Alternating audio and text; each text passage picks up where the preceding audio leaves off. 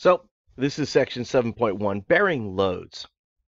So when we use bearings, we're putting bearings on shafts, and those shafts then go into a housing, and the bearings help keep the shaft aligned in regards to the rest of the world, but yet also still allows the shaft to move.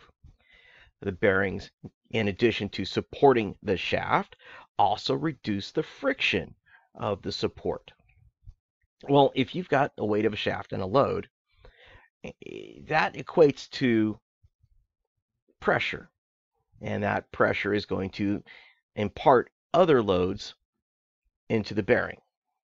So we need to know in general what these loads are, and the load is referred to as in the direction that it's applying force or pressure, and pressure is nothing more than force over an area. So please, we're going to look at pressure as a function of force. So that's what we're going to look at it. All right. So a radial load is any load that's applied perpendicular, it's 90 degrees to the shaft. So that's going to be a radial load. So anything perpendicular 90 degrees is a radial load. Now, that said, if the force, the pressure being applied to the bearing is in the same axis to the load, or to the shaft, I should say, if the pressure, the force being applied by the load is in the same direction as the shaft, then it is an axial load, because that load is parallel to the shaft. So we've got radial, 90 degrees to the shaft. So if the pressure or force is being applied 90 degrees to the shaft, it's radial. If the pressure or force is applied parallel to the shaft, it's axial.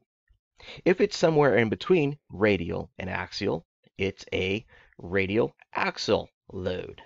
So think of it has to be perfectly 90 degrees for radial, ideally, perfectly 0 degrees, so it's running parallel for an axial load, and then if it's anywhere between 0 and 90, it's a radial axial load.